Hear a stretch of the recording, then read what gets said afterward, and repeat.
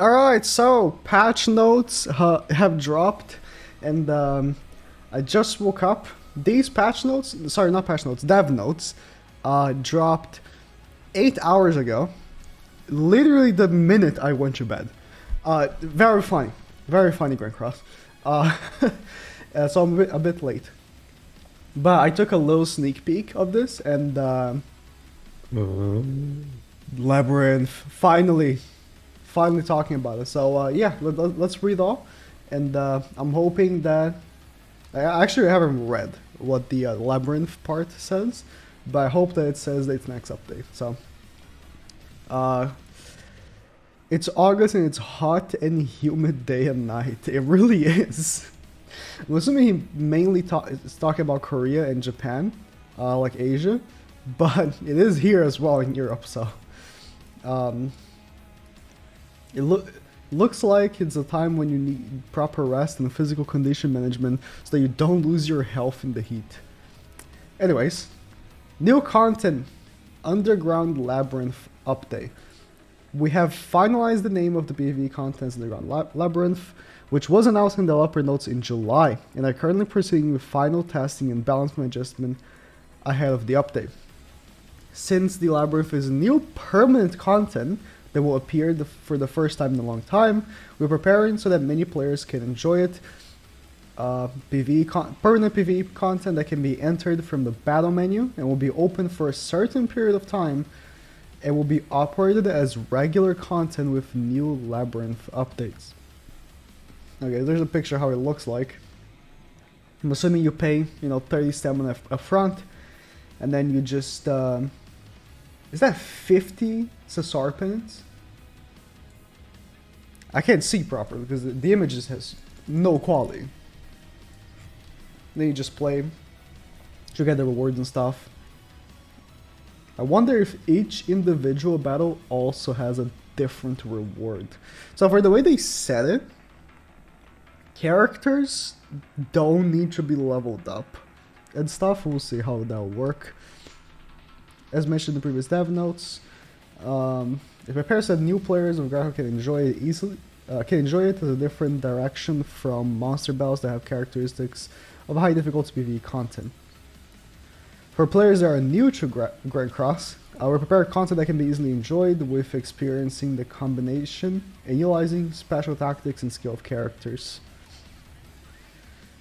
Players that have already enjoyed Grand Cross will be able to once again feel the fun of challenging each stage while using their characters like when they first started playing. Okay. In particular, Labyrinth is prepared so that you can enjoy the content and rewards separately from the characters' development. Yeah, that's what I said. And I think this is what this text is saying. I can't read it, but it's saying like, oh, doesn't matter. Just so long as the character is SSR level 1, you can just bring it here. It's scheduled to be updated in August. So it will not be this week. That's unfortunate. But I actually was not expecting for it to be this week. This week, if you don't know, we're getting Zeldris, patch notes tomorrow, Wednesday. I will be live on Twitch, waiting for the patch notes to drop at 12 Europe time. Just look up what time that is for you. I don't know what time that is anywhere else. But, like, I think on their Twitter. No, it just says here. But yeah, like 12 Europe time, the patch notes drop. And with that will be details for, of course, the new Zeldris and whatever else is gonna come on the new update. But clearly not Labyrinth. Hopefully will be 2 weeks after that, because that'll be like mid-August. Surely they won't wait for the last week of August, right? I mean, they could.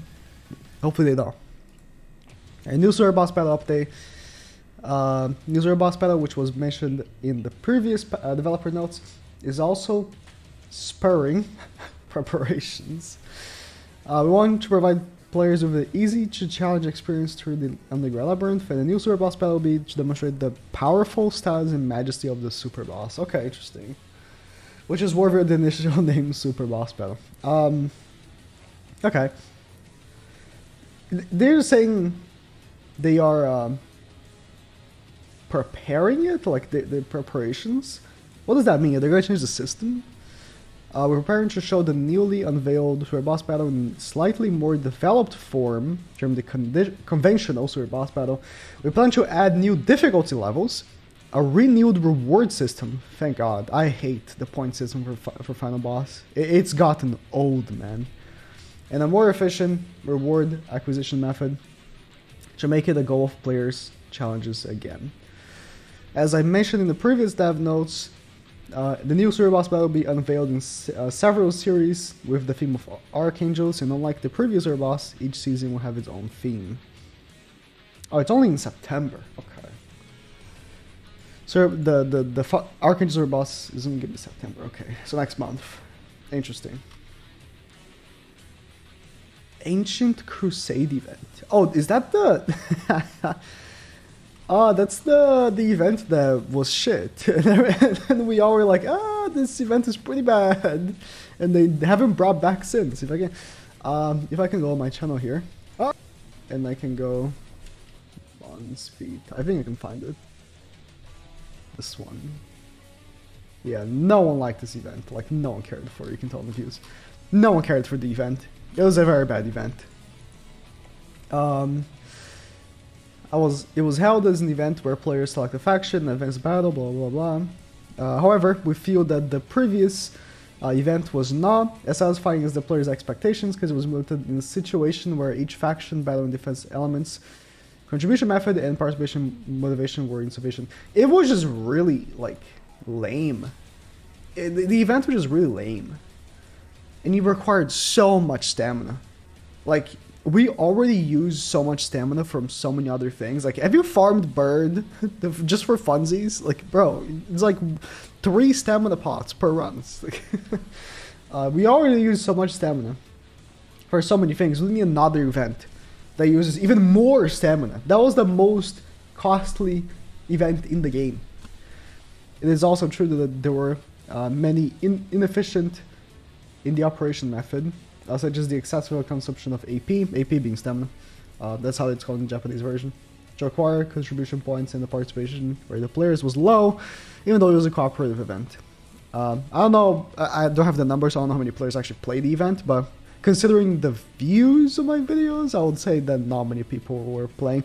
I think most of the views came from people wanting to see how the event worked, like, because it was a new event, right? But not trying to get, like, tactics from the video or anything like that, learning from the video or anything like that.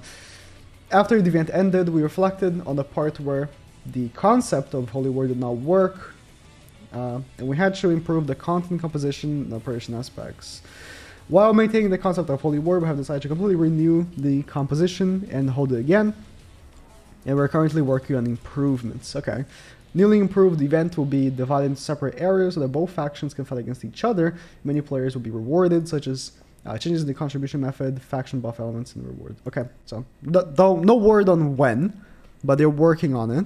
And I remember also the rewards were pretty bad. So here's the thing, right?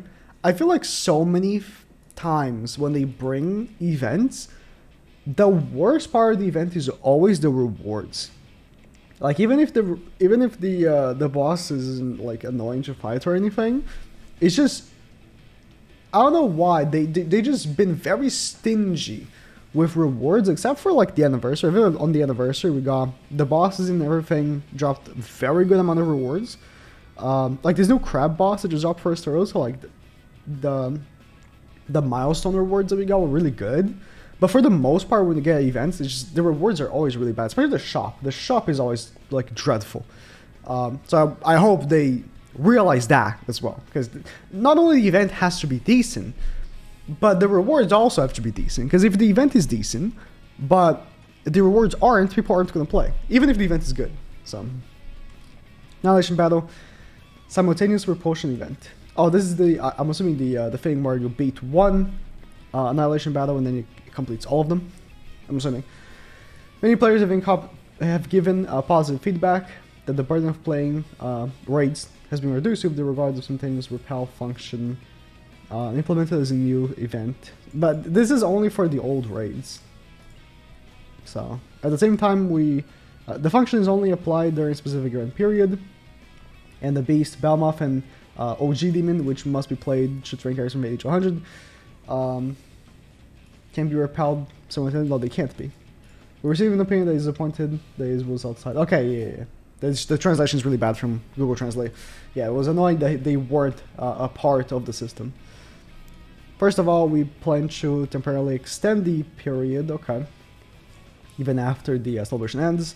Regarding the complete permanent installation and expansion of target annihilation battles, we will strive to deliver it as a rational function while adjusting the balance between reducing the burden of... Okay, so here's the thing. The problem with this... So if you don't know what I'm talking about here, there's a function now where if you do, like, let's say you spawn 6 red demons, right? You click the auto function, and then you do one of the red demons, and it completes all 6 at once. In theory, this is a really great system for reducing the amount of time you have to do them all at once. But let's say, right, I have a friend that needs 6 red demons, and I spawn them for him. I'm still gonna have to individually do all 6, right? The issue lies where raids are not a solo event. Raids are a co-op event, and raids are a thing where you can't infinitely spawn them either. So you require other people's raids to be able to farm it, right? So if let's say you reduce the amount of people that are inviting other people by making so you only have to do 1 Belmoth a day at you complete all 3, or 1 OG Demon a day at you complete all 3, that's going to reduce the amount of invites to those raids by 2/3, you know? That's going to be a big drought of materials for people who are in need of them to be, you know, invited. That's a problem. The simple solution is let us spawn infinite raids. And that would not be a bad thing. That would not be like a overflow of materials in the economy. You know why? Because whales already do that anyways with the funny raid method. We all, like, on stream, you see me when I farmed raids, and I don't farm right now because I don't need to. You know, SSR pin, I have more need of SSR pins than raid mats currently, but I farm raids infinitely by abusing a mistake, which was the join function. And you know what? I'm still not overfarmed because I can't overfarm because SSR penance stop me from doing so anyways. So, simple solution. Let me spawn infinite raids.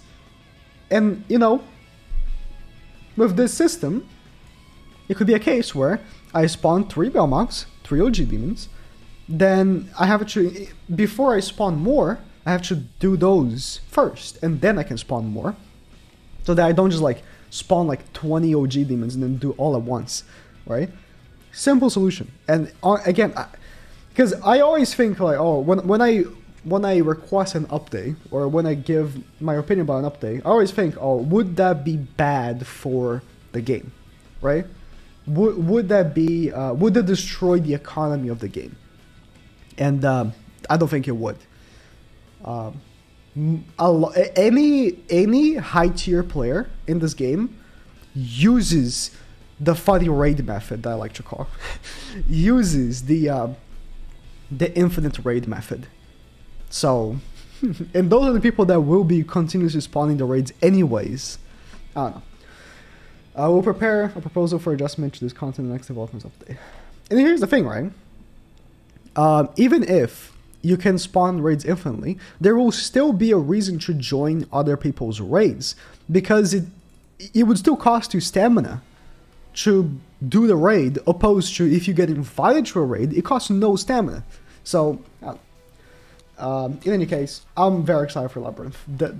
This has to be good, fellas. It has to be. God damn it.